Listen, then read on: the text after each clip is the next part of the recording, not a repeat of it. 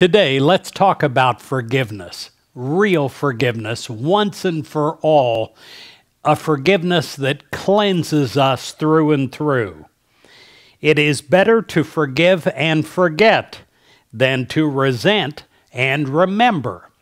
I know many people that have spent their lives resenting and remembering.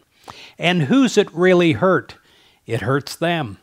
It hurts them on a continuous daily basis, sometimes ruining years, sometimes ruining lives. In 1 John 2, verse 9, it says, "Anyone who claims to live in God's light and hates a brother or sister is still in the dark."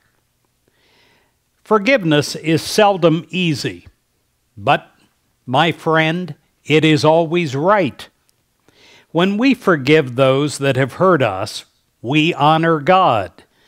When we instead harbor bitterness against others, we disobey God's love with a predictable, unhappy result. Are you easily frustrated by the shortcomings of others?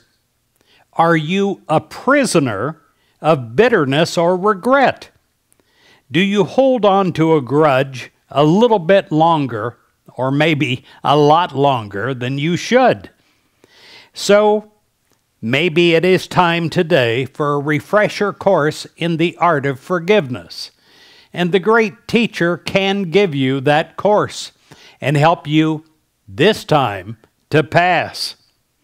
If you're having a hard time forgiving another person, and sometimes that other person is the person you see in the mirror, pray about it. Pray that you can have that cleansing of God to come through you and to cleanse you once and for all, to release you from the self-imposed prison of unforgiveness.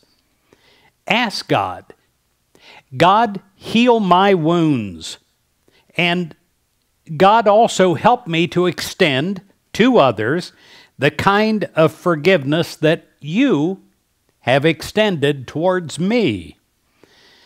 The world can be a very dark place if you don't forgive. Do your part, and you will shine the light of God's forgiveness everywhere, and especially within yourself.